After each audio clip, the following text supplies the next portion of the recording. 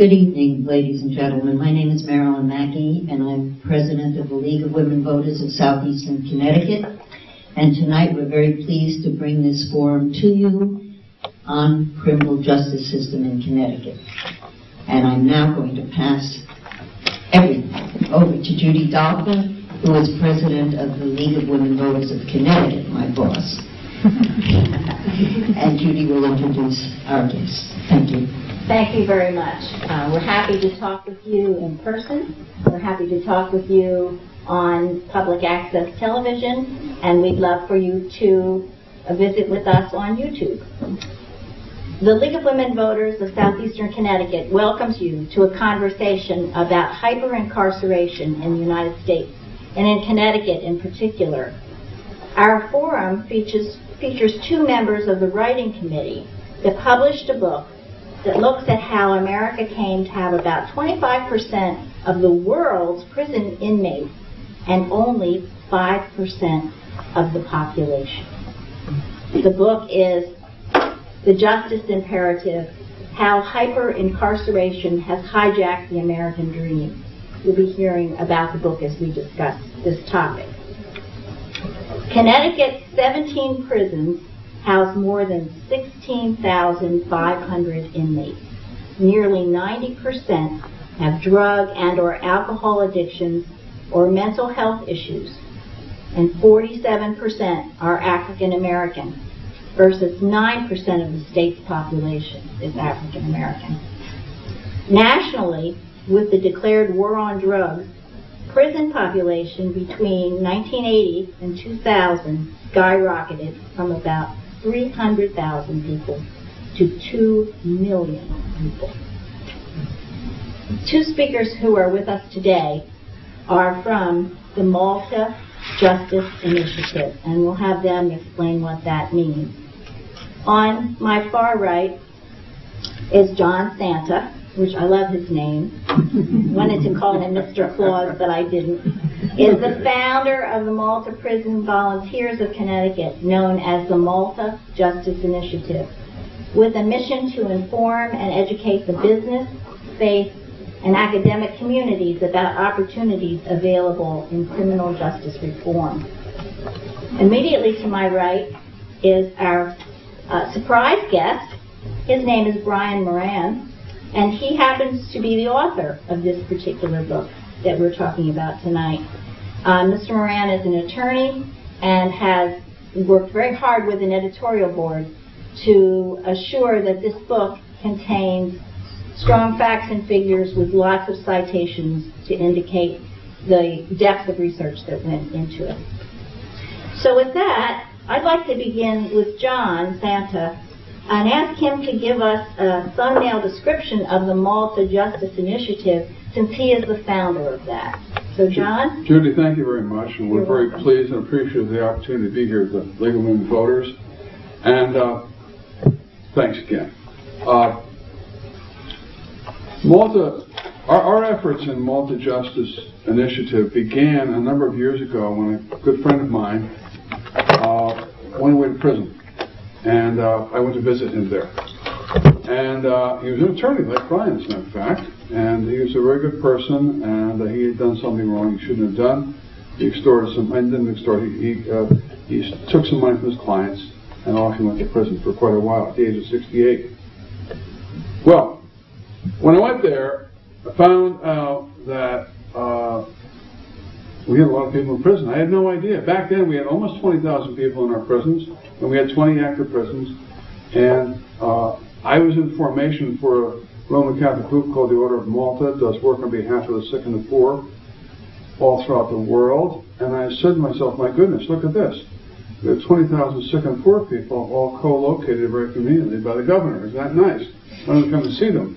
Because what I found was that neither church nor state was taking very good care of the people that were in prison. And then through that we began to understand the magnitude of the issue, the size of the issue, and what was being done or not being done about it, which quite honestly is very little. Judy, this topic is one in which Brian and I and our colleagues find ourselves in a sort of a prophetic mode, if you will. Prophets, well, today they're all admired so much as wonderful people that knew so much and all that business. The truth be known, they brought a message that people didn't want to hear. And generally, people don't want to hear that we are spending nearly $1 billion in the state of Connecticut on prisons and incarceration. They generally do not want to hear that 6 out of 10 of the people that go to prison are back in the prison within 3 years.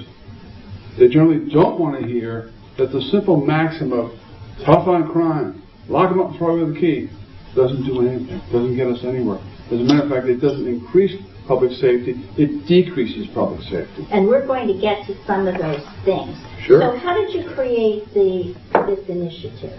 How did you coalesce a group to form this initiative? That's a very good point. We began initially doing some very nice Christian work, trying to help people in prison and give them, doing Bible study and sacramental preparation and things of that nature, and that was fine. But then we realized that people needed jobs. Additionally, when they got out of prison, they needed a job. And if they didn't get a job, they'd be back in prison pretty soon. So, yes, it was good to have some spiritual basis for their lives, but they also needed an economic basis for their lives. So we began working on that. And we also began to bring Bibles into prison and books into prison, and we also ran some efforts for resettlement of people coming out of prison. But we were working on this job thing we call the Prodigal Project, convincing employers to hire qualified ex-offenders. Well, we knew we had to go out and talk to people, so we did, and we went out and spoke to 45 different community groups, from New Rochelle to New London, Rotary, Kiwanis, church groups, synagogues, all manner of people. And what we found was that the people that we met with, just average walking around citizens like your members, the League of Women Voters, the viewers who are viewing us on YouTube or public access, they didn't know anything about it. They didn't know how big it was. They didn't know how much we were spending. They didn't know how bad the results were. And so therefore, we circumscribed a new mission for ourselves, which was to educate and inform the public. Because we know that what we need to do is we need to express those informed opinions to our legislators. Because those are the ones that make the laws. Those are the ones that set the budget. And until and unless we people and the members of the League of Women Voters are informed and rise up and say, excuse me, there's a better way to do this, we're not going to get anywhere. So that's what brought us to Thank you. And Ryan, how did you get involved with all this? Well, I'm fairly recent to the cause. I was actually recruited to be the editor of the book. The person who had the idea for the book approached me knowing that I had written some business books. And so I had to be convinced to make the commitment of time to the book. And it took me a while to come around to it. But the thing that I think motivated me to do it was the year before I had been approached, I had read a book called The New Jim Crow by a woman called Michelle Alexander. She's a law professor at Ohio State. And the book speaks to the impact of mass incarceration on the inner city population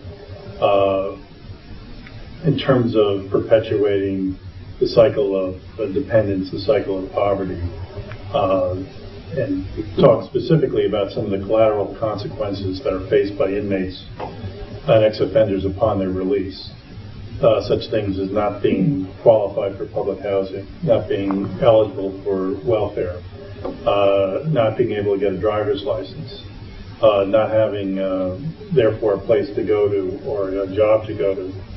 So it's little wonder why the recidivism rates in this country, the rates at which ex-offenders return to prison within a 2 or 3 year time frame, is so high when you have these odds that kind of stacked against you. You can imagine if you or I got released from prison, we had no place to go. We had no support, both from the standpoint of getting a job or getting a place to live, or even getting necessary treatment if we're dealing with a drug addiction or a mental health issue. I dare say I don't think I would succeed. And in fact, at the end of the book, I concluded that with those kinds of collateral consequences, an odds stacked against one, you'd almost be better off leaving the country and going somewhere else and starting Oh my anew. goodness. Which is kind of a sad state of Certainly affairs. So I was aware of that book. And again, what was it called? The New Jim Crow. It's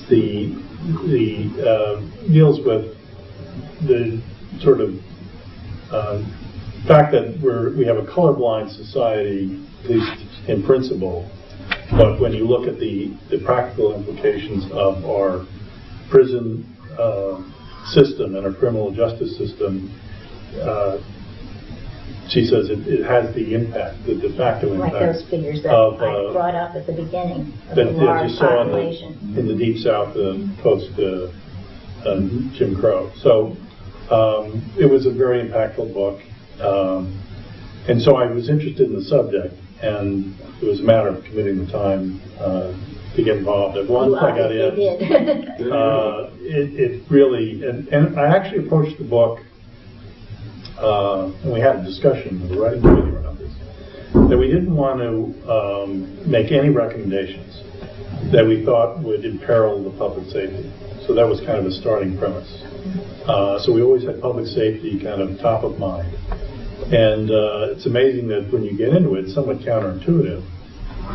But with a reduced prison population, if you are able to reduce the prison population and reduce recidivism, you can actually drive the crime rate lower.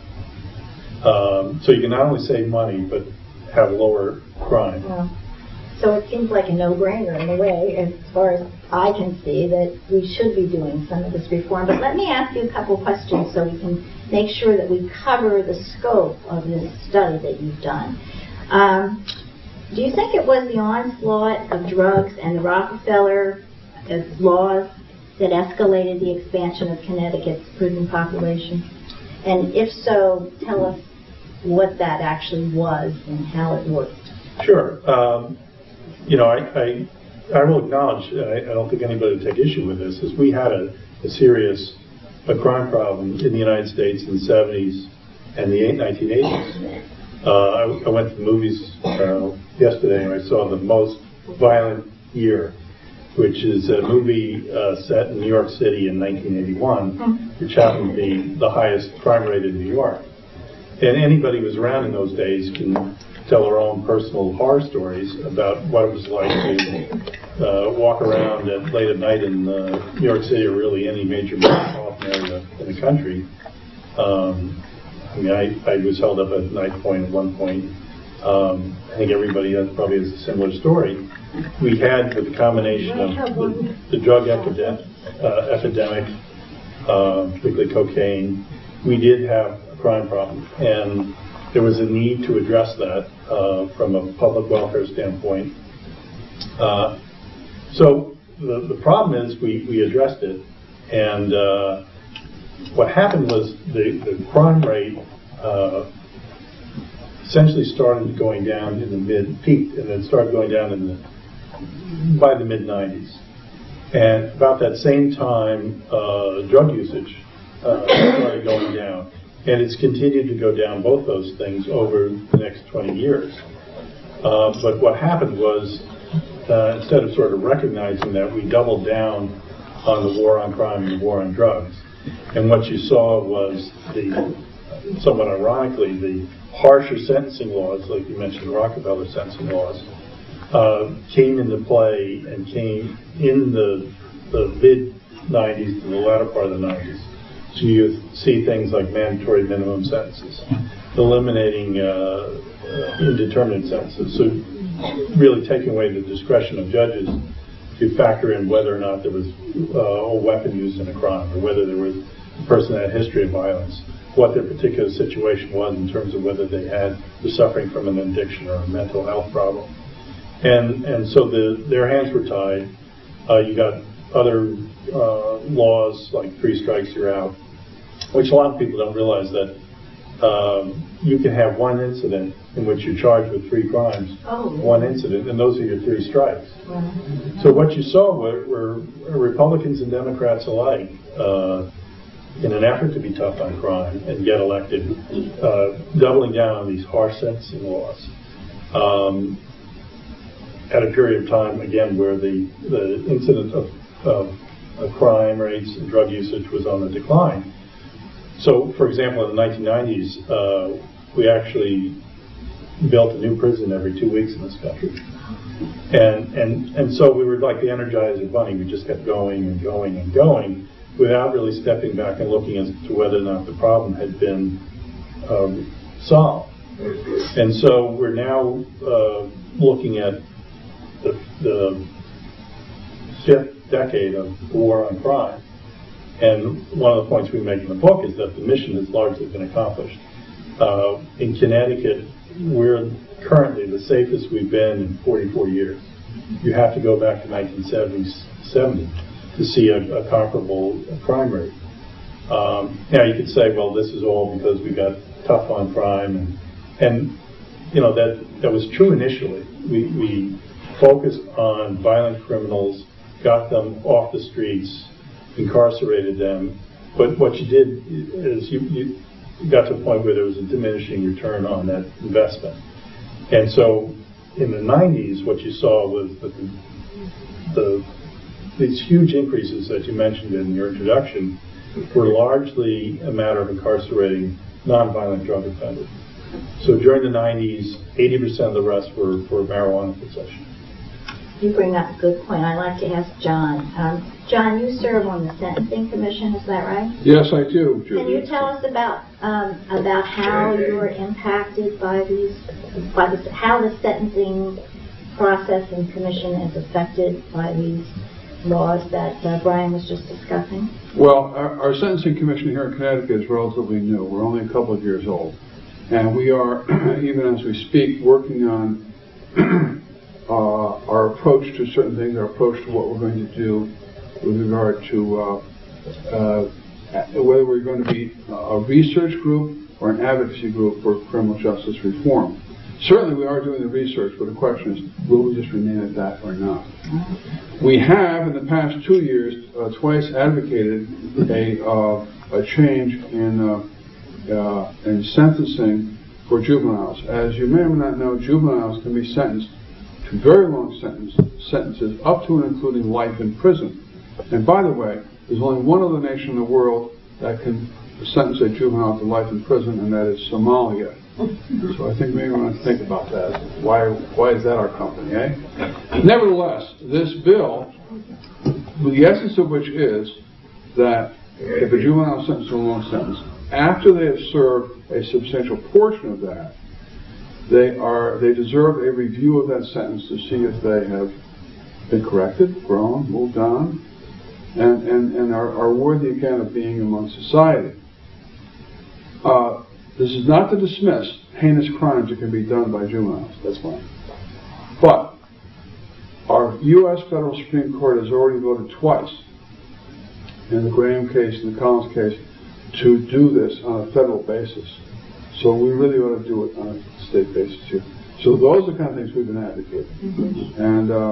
And are you then following the bills in the legislature with regard to oh yes, these things? We definitely are. And is there, can you give us a website that people, if they're interested, can help follow those bills? Yes. These people in particular are interested in following bills, but many, many others are as well. Fine. So if you provide that to us, we'll make sure we add that to this as a subscript to this program. I want to tie together your two questions. One asked Brian and one asked me, and to share with you an anecdote. This past summer, Connecticut hosted the United States convention of all sentencing commissions.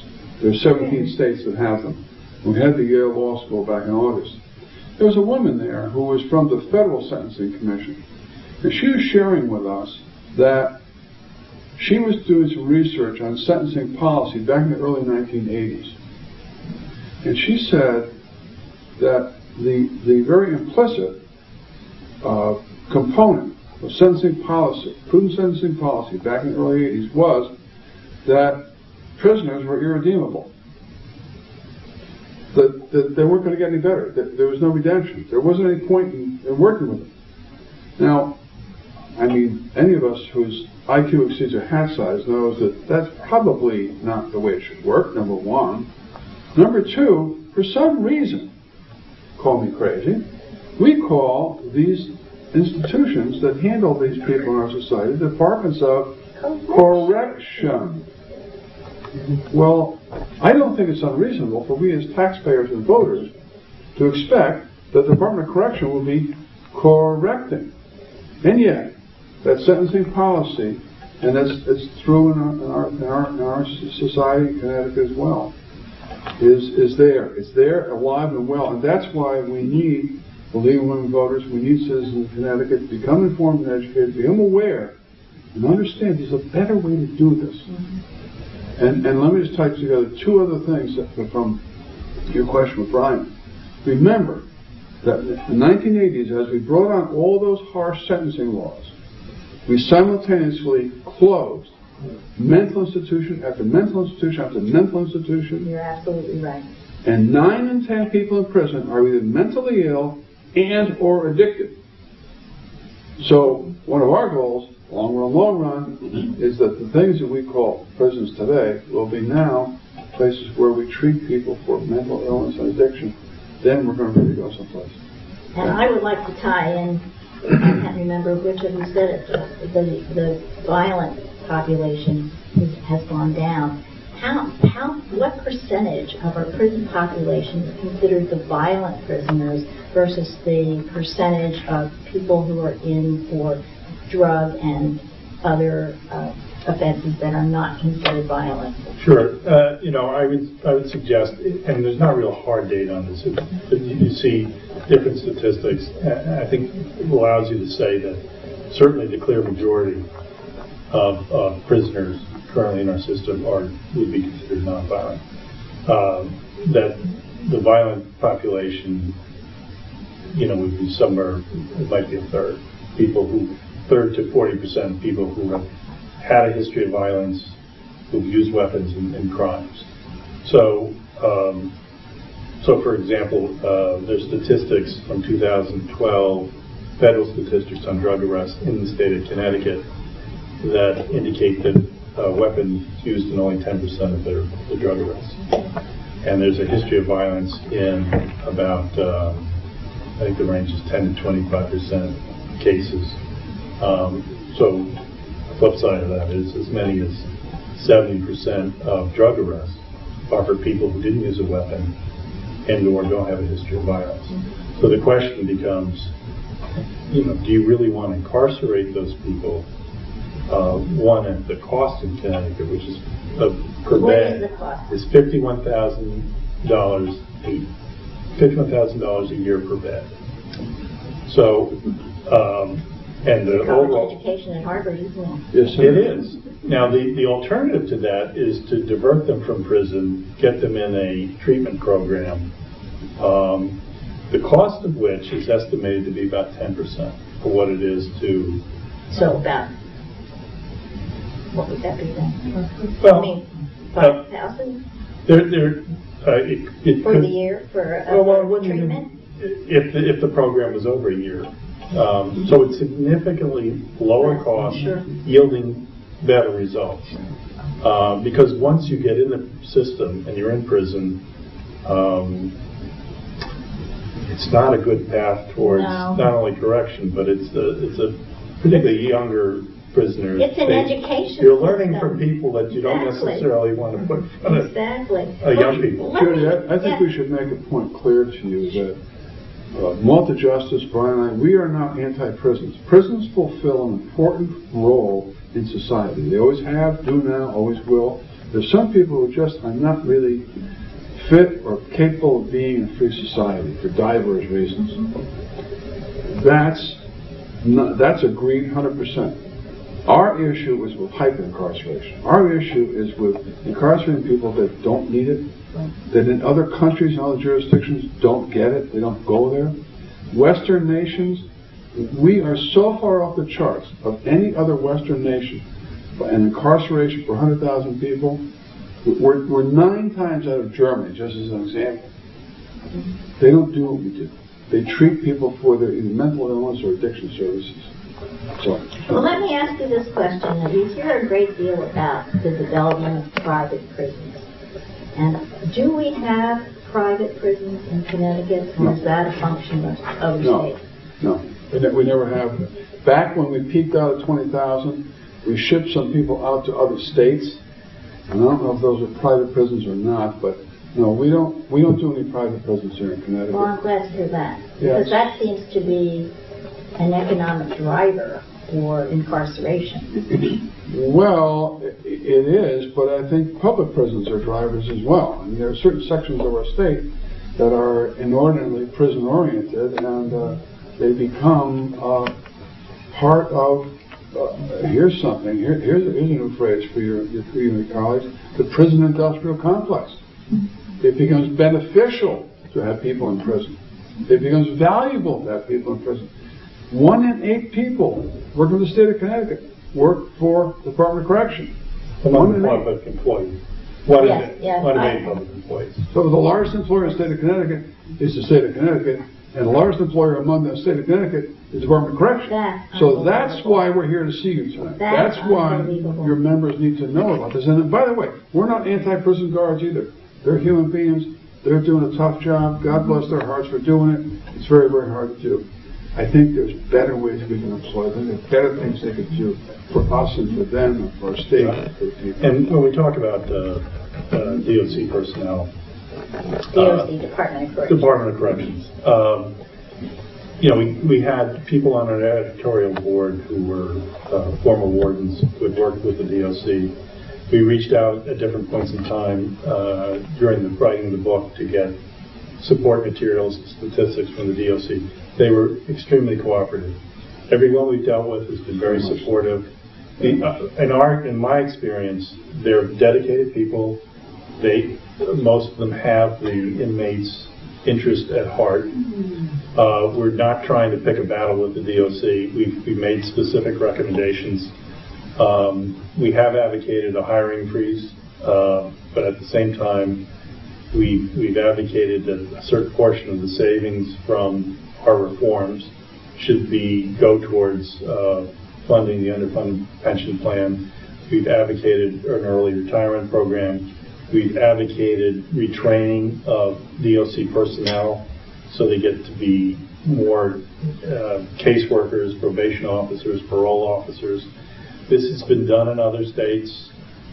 Michigan is one state that's implemented the kinds of reforms we're talking about, where they retrain 3,200 corrections personnel to become caseworkers and to work at treating inmates, preparing them for the life on the outside. And what you see in those states are testimonials from corrections officers saying, that they value achieving the kind of results that they've seen in those states where they've actually seen inmates get restored to society, have a role in society. They take pride in it. This isn't just about cutting the budget, cutting out corrections personnel. There's a win-win in all this. We think there's something in this legislation that we propose that's in there for everybody. Whether you're a conservative or a liberal, from a conservative standpoint, you're talking about saving significant monies and reducing the crime rate, because if you drive recidivism down, there's a direct correlation to that and improved public safety. And while we're as safe as we've been as a state since 1970, there's no reason we can't get safer. We can't get to where the 1950s were. So when you say you said earlier, it's a no-brainer. We actually think this is a no-brainer. There are very few issues when you look around now where you can see areas of agreement between the extreme left and the extreme right. This is one of those areas. So we should be making progress then, if that's the case. We should be. You can count Rand Paul, Jeb Bush, George Will, Grover Norquist, of all people, in favor of prison reform on the extreme right. They see the value in being more efficient, giving the taxpayer a better payback for their tax dollar, bringing the cost down and improving the crime rates. It's a matter, as John mentioned, it's not about being soft on crime. It's about being smart on crime. Now, you both have talked about recidivism. Is that it, right? Recidivism. You got it. And the sense What that... I call that is the revolving door. Okay. You have a revolving Yeah. door system, Come in. or do you have a system where you're actually returning people to society? What are some of the tactics that are used in successful systems to reduce that revolving door? Sure, and there are states that have done this. What they've done is they've taken, they get a offender in. And They get what? An offender. Oh, comes a into Fender. I'm thinking Fender, car, So, sure. guitar, I don't know. So, you get somebody comes into the system. Okay. What they'll do is an analysis of that prisoner's needs, their history, what problems they have from it's a drug addiction or mental health problem, and they'll actually attempt to address that in the prison and treat that prisoner. While they're in prison, they'll come up with a transition plan for restoring that person to society. It may involve education. It may involve vocational training. It may involve life skills. With the whole idea that when you release that person, you're both treating them while they're in the system, and after they're released, you're providing support, a support system around them to try to enhance the likelihood of their succeeding on the outside. And in Connecticut, as John said, 2 out of every 3 prisoners who are released end up back in the system within 3 years. And you couple that with the fact that of the prison population, 95% are eventually released.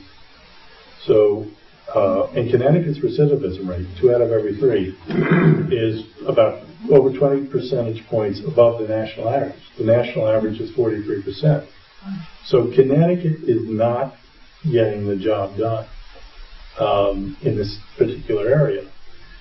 Whereas other states that have implemented the kinds of reforms, that is diverting people away from prison who can be treated, particularly nonviolent drug offenders, and then having a plan when they get in the system for restoring them to society, supporting them when they get out, they've seen dramatic drops in recidivism. And with that, reduced costs and lower crime. Lowering the crime rate. It's interesting. Yeah, because you don't usually think of it that way.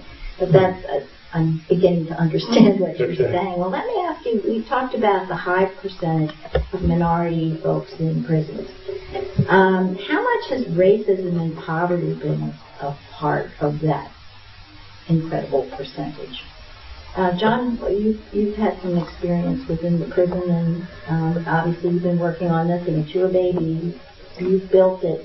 Well, Judy, it's the kind of situation where the deck is kind of stacked against poor people of color in this particular instance. Let's take drug use.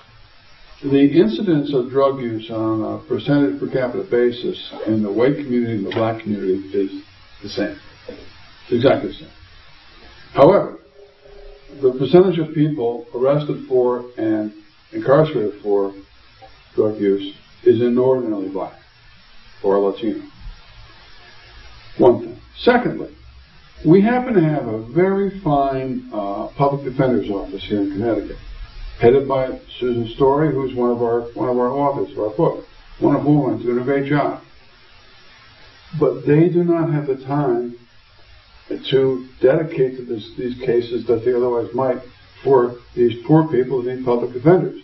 So therefore, they don't get the kind of public defense or legal defense that children of other or young people of other suburban, more middle and upper class suburban areas might get. So there's an inordinate focus on the black community or the Hispanic community and their drug use and the like. There's a lack of ability for their legal support. So, and then there's a question of money. I mean, if you get arrested and a bond is set, if you can't put that bond, you'll stay in jail until your case comes up in court. So we often find people, poor people, of whatever ethnic group or color they are, spending time in prison that they wouldn't have to spend if they had a few $100 to afford a bond to get out of prison. But they're in prison. And you and all the nice people, League of Women Voters, are paying for that. You're paying for that. That's not good. So that's how it happens. And, and it's unfortunate. They have certain other ethnic issues and the like. And by the way, a lot of times people just lack a term I heard a number of years ago called cultural capital. You take a poor kid in the ghetto. He doesn't have an uncle who's a college teacher. He doesn't have an aunt who runs a store. He doesn't have a sister who's graduated from college. He doesn't have the role models and the people. He doesn't have the education.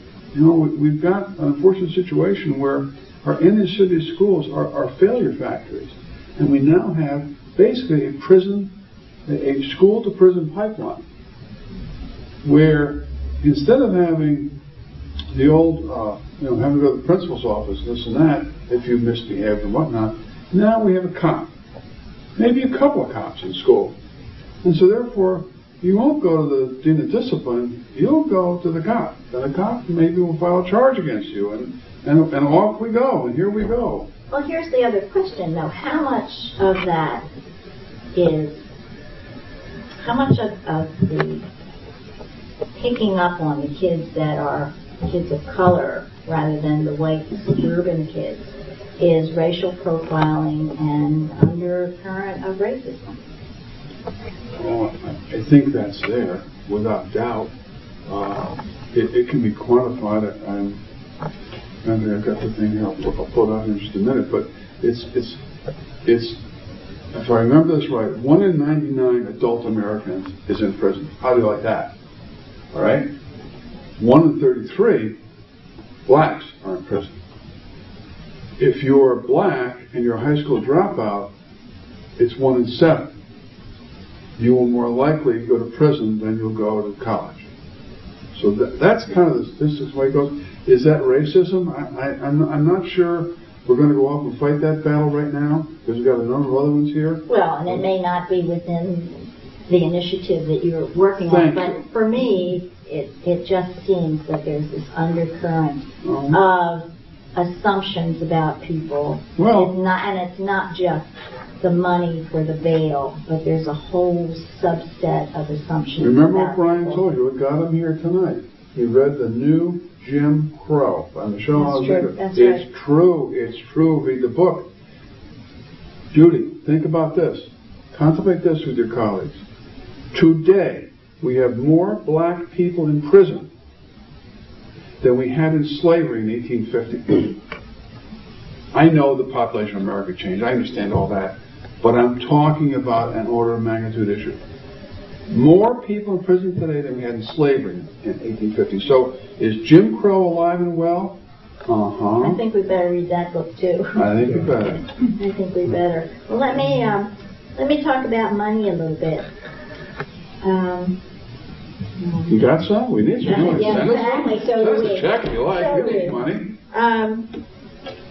These books cost money. Another question. Oh, I know what it is. It's the prison populations are included in census counts, which I did not know. Mm-hmm. And we wonder if that is affecting their number of congressional representatives, and help explain how towns are competing to house such institutions. Now, we're not doing that in Connecticut. But do you have any information about that? What aren't we doing in Connecticut? Well, we're not building private prisons. We're not doing that, but that stuff, the things you're mentioning about voter counts. Right. So how do you think that's affecting our legislation? You'd like to think that it has no effect.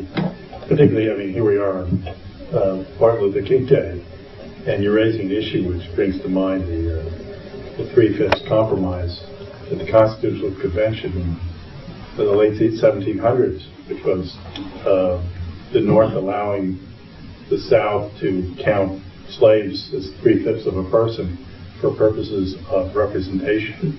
And then, of course, post Civil War, Jim Crow efforts to prevent blacks from voting, but counting them for purposes of the census and getting representation.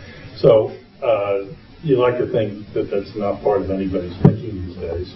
It may be a political reality, but I'd like to give people the benefit of the doubt that they're not that calculated.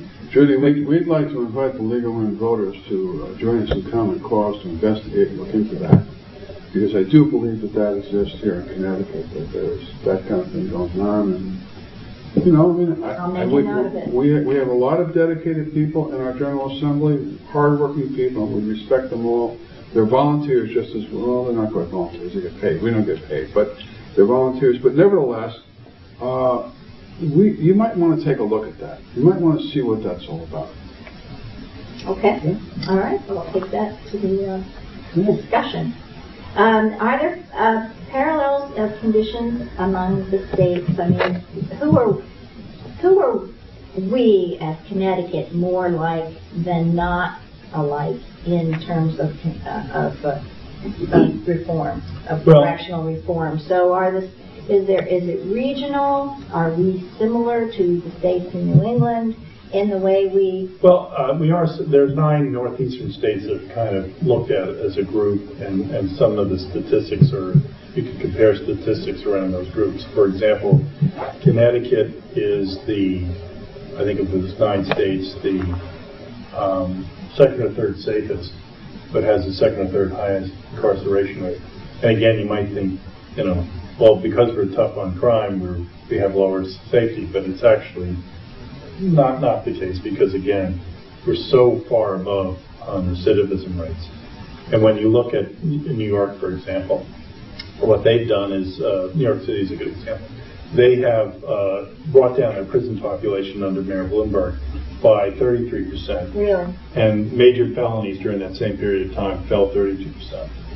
So New York has well, it started with the Rockefeller sentencing laws. They've gone now in the other direction, and they've initiated a lot of the reforms that we've talked about. So New York City's murder statistics are kind of an interesting benchmark. So if you look at those, in 1965, there were 634 murders in New York. In 1973, now we get to approaching that most violent year that I talked about, it was up to 1,680 murders. In 1990, it peaked at 2,245 murders. In 2013, they reached a record low of 335 murders in New York City. And in 2004, it was down another 4.7%. So you can reduce the prison population and drive crime rates lower. But when you talk about states, what you've seen in the states that have made these kinds of reforms, you've got red states, you've got blue states. You've got Texas, you've got Michigan, you've got Oregon. Let's take a red state. Texas, they built 30 new prisons in the 1990s. At one point in the early 2000s, they were looking at spending another $2 billion for 3 new prisons. They decided to call timeout and consider whether this really made sense. So instead of building those new 3 prisons, they invested $241 million in treatment programs and expanded probation, the kinds of things we've been talking about, diverting people from prison, trying to treat them outside in their communities under supervision. As a result of which, crime rates fell. They ended up closing 3 prisons, and they saved billions of dollars in the process. Michigan, a blue state. They were able to reduce their prison population by 12%. They cut recidivism from 50% down to 33%. They closed 21 facilities. They cut costs by 12%. It's said that they are now saving $300 million a year as a consequence of their reforms. Oregon brought their recidivism rate down to 22.8%. Now, that's the lowest in the country, but it shows you what's possible. So it's clearly possible for Connecticut to go from 2 of every 3 returning through the revolving door to 1 in 3 or even lower. And if you succeed in doing that, you're going to see taxpayers going to realize benefit in terms of reduced costs. You're going to see reduced crime rates. You're going to give mothers and fathers back to their families, mothers and fathers back to their communities. You're going to give these people a chance at redemption, becoming a taxpayer themselves, a member of their church, a member of their community. But if you don't take this kind of holistic approach to both treating them and giving them a shot when they get out of prison, have a job, and that's a real challenge, trying to get them re-employed. And we've got some specific recommendations to try to help that along. But that's, and Governor Malloy announced last week what he calls a second chance or second opportunity program, designed again at trying to get ex-offenders into jobs. Do you want to tell us what some of your hopes are specifically for changes in this in the state and through legislation? Maybe John wants to start with that. Specifically, Judy, it begins with you and your colleagues and League of Women Voters. This is about... Well, we also need to talk about our wider community, not just the League. Well, it's all the people who are watching. The thing is that what I know about your fine organization is that you are a catalyst. You are an information source and a catalyst that many of us look toward to see what are the appropriate and meaningful and important political topics for us to be contemplating. So you're a guide to all of us, and we appreciate that very much. The fact of the matter is that there's a three-phase thing here of awareness, motivation, and action that we need on the part of the Connecticut citizenry with regard to this issue.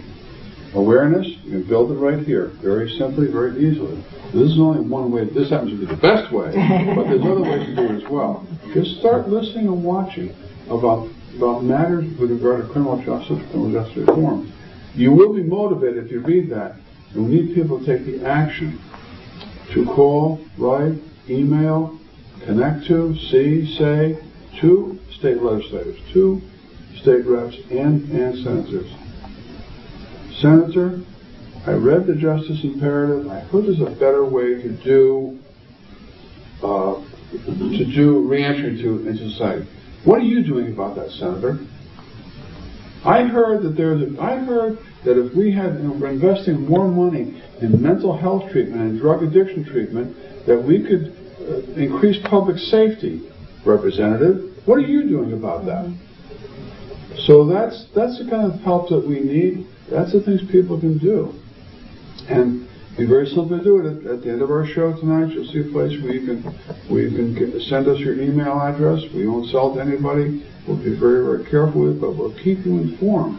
I mean, right now, as we speak, there are 3 bills being proposed for this session, and they have essentially the same thought pattern behind them. They are to eliminate the ability of convicted felons, those are people coming back, from getting food stamps. Well, excuse me.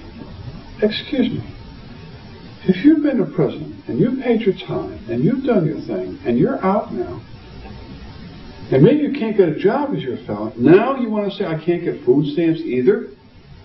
Talk about that revolving door. Talk about the revolving door. So, therefore, when we will give, if we have your email address, we'll keep you informed of the progress of those bills, because that doesn't make a lot of sense. I'm sure that somebody thinks that's a good way to punish people who've misbehaved. That's fine. But we have to discern between people that we are afraid of and people that we're mad at. Pathological persons we're afraid of, and they need incarceration. People we're mad at, we have to make them into taxpayers. When a felon becomes a taxpayer, everybody wins. If they don't become a taxpayer, we all lose. Okay. So what was you said awareness, action. Awareness, what was motivation. Your third one? Motivation. Awareness, motivation, action. Okay, sorry, become aware, you'll be motivated, then take the action. Okay. And it's easy. It's easy. Very good. Call, email, write, connect to, Sure. And watch your screen, and we'll have the Yes, we will. we'll have the contact information on the screen. Absolutely, we will. Yeah. So that's great. I guess the one other question I really would like you to talk about briefly, we only have a few minutes, but what about the emphasis of education of children in poor geographic areas to avoid that initial misstep? Is there anything in the project that you've worked on that you might give a little insight? We've thought about it in this one sense. This is a problem as to which there's a clear, I think, solution that can satisfy both the extreme left and the extreme right and everybody in the middle. The problem of minority academic achievement gap is perhaps the most daunting problem that I think Connecticut faces. And we've thrown a lot of money at it. We don't seem to make much of a dent in it. It's really tough. But if you take a holistic view of this, to the extent that you reduce the prison population and this pipeline from school to prison, and you put a dent in that, it's going to have residual impact in other areas. It'll help break, to a certain extent, this cycle of dependence, cycle of poverty, and I think the cycle of minority academic underachievement. The one specific sort of concrete proposal we make is with respect to reentry and trying to help felons get jobs. One of the things we've advocated, pointing to a very successful program in California where they teach inmates to be programmers, to write code. They've had great success with that. They're very capable of learning code, and they're able to put them in jobs. We advocate the same thing here in Connecticut, to try to have the vocational training that's done in the prisons to be really savvy in terms of looking at what markets are out there and where there's a demand for workers. One of the proposals we make is to do that, get them really computer literate, and then try to place them in jobs. But if we don't get them in a job, then we propose something called the Community Corps, similar to the Peace Corps, that would allow them when they get out of prison to at least contribute to their communities by providing training that could augment early childhood education, Head Start programs.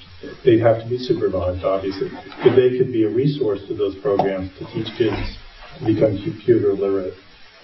It would help those programs, but more importantly, it would give those people released from prison a purpose in life, a sense of self-worth, an opportunity to give back to their communities and to realize the kind of redemption that, hopefully, we talk about that as being the holy grail of corrections. When we talk about our reforms, we talk about it being, I guess I go to too many horse races, but a trifecta: lower costs, increased public safety, lower recidivism, and then you get a superfecta, which is if you get all four winners in the race, 1, 2, 3, 4. And the superfecta is you actually restore somebody back to their family and their community and have somebody giving them a second chance in life. Judy, 3 quick points on this education thing. Understand that our criminal justice issues and problems are centered and grow in poverty and ignorance. That is the very fertile ground that grows this problem, poverty and ignorance. Number 2, in Connecticut, we are unique among all 50 states in the Union. We have the largest achievement gap of any of the 50 states. There's something that's not good situation. Number 3, there's hope. 2 wonderful universities, and we have a number of them in the state, Wesleyan and Trinity, are teaching college courses in prison. Now, very simple maxim. When a person in prison gets smart, they get smart. You stop doing the silly, stupid things that put them in prison, and they get smart, and they become more likely the taxpayers that we want and need them to be, as Brian was talking about. Restore them to their life. They have a life again. They become human beings again. Believe it or not, in our mad dash to punish people back in the 90s, we decided no more Pell Grants for people in prison. Nothing. We're not going to educate them. Put them in prison. They've been bad. They've been bad. We've got to put them in prison for a long time. The payback on educating people in prison is approximately 6 to 1. For every dollar invested in educating someone in prison, the return is $6 on reduced cost of recidivism. So Is education connected to this? You bet your boots it is. It's a big, big part of it. And the more proactive we all are in that regard, the better it's going to be for all of us. And just to reinforce that point, there's a college education program that's run by Mercy College at Sing Sing Prison in Austin, New York. They call it the University of Sing Sing. They've operated it over a 16-year period. The recidivism rate for graduates of that program is 2%. It can work. Versus 66. Right. 2. Right. Well, this has been extremely interesting and eye-opening. I encourage everyone who is watching this program on YouTube or on public access or some other way to become more educated, to read the book, or just become involved. Watch the legislation. Talk to legislators about what are they doing. And we thank you all for coming, for watching. We thank our guests so much for being here today. Again, it's the justice imperative, how hyper-incarceration has hijacked the American dream. Thank you both so much. Well, thank you for having us. We really appreciate it. Thanks for inviting us. Real pleasure. Thank you very much. My name is Gaston Daume, and I'm a member of the League of Women Voters. There are several reasons why I belong to this organization. First, I strongly believe that one of the most important functions of a citizen is to vote. This organization makes a big effort registering voters. Second, I also believe that an informed electorate is very important, and the League of Women Voters brings speakers to inform voters on important issues that are being considered for a vote. Third, this organization is a non-partisan advocacy group lobbying legislators on pertinent issues of concern to the community. Finally, I enjoy the company of women. My lawyer is a woman, my doctor is a woman, my financial advisor is a woman, and my best friend, who sometimes plays the role of my wife, is also a woman. I would like to encourage other men to join this worthwhile civic organization.